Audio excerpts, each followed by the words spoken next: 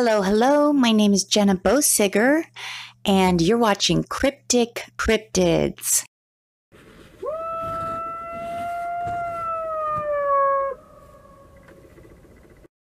I'm really excited about this episode. It's more on my Salton Sea explorations, and I was on a mission in and around the Salton Sea. There is a lot of archaeological ancient sites. I'm talking thousands of years old.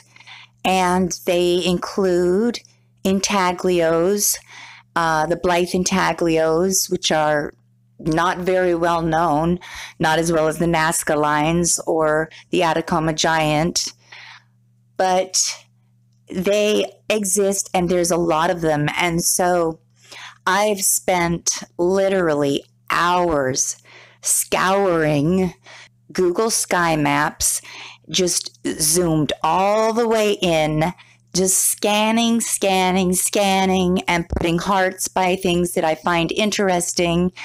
And I found something so fascinating in the middle of nowhere, and I decided to go and find it. And I did find it. So besides the well-known geoglyphs and intaglios in and around the Salton Sea, I found this one that it's just fascinating. And when I arrived at the location, I was kind of blown away by what I saw. I was so excited, and the wind was like crazy, and it was so hot outside. I really wanted to stay there for just hours and hours and days, but I will make it very clear that I treaded very lightly. I tiptoed around this place, and I did not leave a single footprint or trace of my having been there.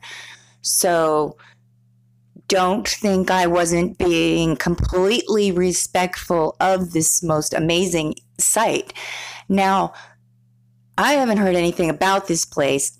I found it because I was literally scouring the sand and just the rocks and looking for things, and I found it all on my own, both on Google Sky Map and while I was driving around the area looking for it. In this rock pile, there's like a hole, and it was hollow inside, and there was no way I was going to stick my hand in there, but it was very interesting.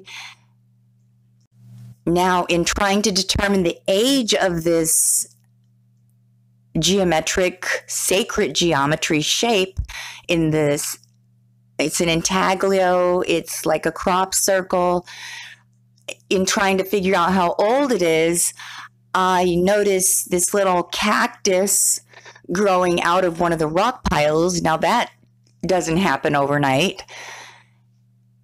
To me, it had a feeling of being old, but I don't know.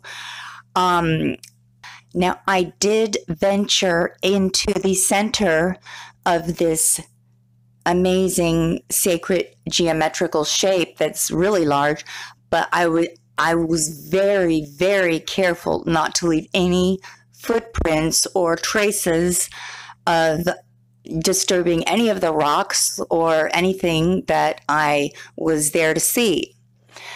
Now, at the very center, I found some interesting shells that seemed kind of large. And inside of one of these branches, you can see there's a green rock stuck inside. If you can see that, I'm not sure, but there was a green rock that was stuck inside of one of the branches. I found that interesting. Okay, now there's piles of rocks all around this circular sacred geometrical shape. But let me tell you what, one of these rock piles had an opening. Now let me tell you what else. It's facing northwest, southeast. So guess who's going to go back there on December 21st? That's the winter solstice. And I cannot wait to see what happens either in the morning or the evening when the light shine. I bet you anything that the light's going to shine through that hole. And, you know, look, I have no way of determining how old this is, but I know that some of these geoglyphs in the area are up to 10,000 years old. So it was a really exciting trip. I was so excited to be there.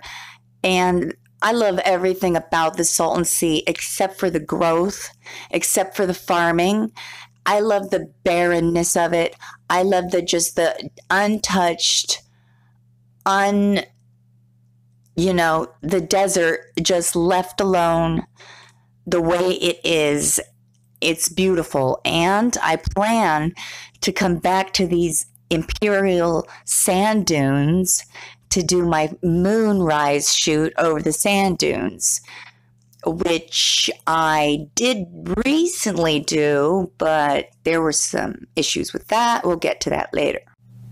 Okay, so it may not be the most becoming picture or video of myself, but I just wanted to post it to show you how badly I was sweating. I mean, my whole forehead, I had sweat running into my eyes, and I was panting, and I finally had to get back in the car before I had a heat stroke and died right there at the sacred geometrical circle. So as you can imagine, when I got home, I did some research about crop circles and sacred geometry. And the first known and reported, anyways, crop circle was reported in 1678. So anybody believing that those guys who said it was a hoax and they had been doing all the crop circles, well, they weren't. They didn't do the one in 1698 or 1678. But of course, guess who did? A devil, because back then they blamed everything. Well, they still do. They blame everything the unknown on devils and demons. And no exception here, as you can see the devil himself making a crop circle in 1678. And, as far as being, there is definitely a message that's going on here. Let's be real. Okay, the Fibonacci sequence, let's hope you've all heard of it. And the Mandelbrot set. The Mandelbrot set really needs to be seen as a GIF, but, I didn't want to get into any copyright issues, but I ask you to go online and search for the Mandelbrot set as a GIF, or you can even do it on YouTube and search for the video of a Mandelbrot set. It's a mathematical equation, just like the Fibonacci sequence and just like all sacred geometry. But the thing about the Mandelbrot set and the Fibonacci sequence, what they have in common is that they continue, they self-replicate. It's like life, how life continues. Now, while doing my research, looking for anything that looks similar to this crop circle, sand circle shape that I found as far as sacred geometry goes, and I came across something that I had never heard of before called Vesica Piscus. Vesica Piscus is called the womb of the universe. And I found this little excerpt, and I want to give credit to sacredgoddess.com because they're the ones that posted this. But it basically points out It's a sacred geometry design of creation. Okay, it's all very deep, and in fact, it has a lot to do with quantum physics. And we're just now getting into that. And believe it or not, I am working on a video about the quantum physics of cloaking. Now, before you think I'm crazy, there is some science behind it. And I find it very interesting in how it all applies and ties in to sacred geometry. And yes, there will be an upcoming video about the quantum Bigfoot. Look, it has to do with dimensions. It has to do with science. It has to do with math. And you know what you can't argue about? Math. Now, on my way out and away and back home from my Salton Sea exploration to this amazing crop circle, sand circle that I found something that I did not like at all. This little church seems innocent enough, right? Wrong. It seems like it's perched upon some just regular old little sand dune. I'm thinking wrong again. Because let's make some comparisons to the man-made mounds in both Ohio, in England, in Cahokia, Louisiana, and all over the United States. And guess what they like to do? They like to build steps, and then they like to put their own church upon the top of it. Well, that's not cool. And I have a feeling that this area, this mound here with this little church on top, needs some investigating. So I will be including that in one of my future Salton Sea to-do explorations. And finally, here I am at the Imperial Sand Dunes, grabbing sand in my hand like sand through the hourglass.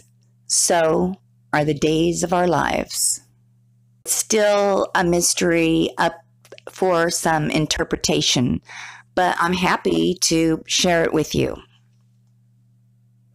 Thanks for watching, and please don't forget to subscribe and like. Thanks, bye.